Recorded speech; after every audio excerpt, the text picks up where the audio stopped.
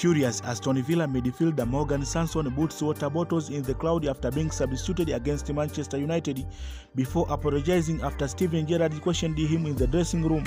Aston Villa gets an unlucky draw. They are trailing with a 2-0 score in the second half, but then scored 2 quick goals and took a draw. There was one angry reaction when Morgan Sanson got substituted by Steven Gerrard. He went ballistic and kicked and punched some plastic bottles. A very unhappy reaction from Sanson. Morgan Sanson have been frustrated at underperforming on only his second start of the season, having missed the start of the 2021-2022 with injury and illness.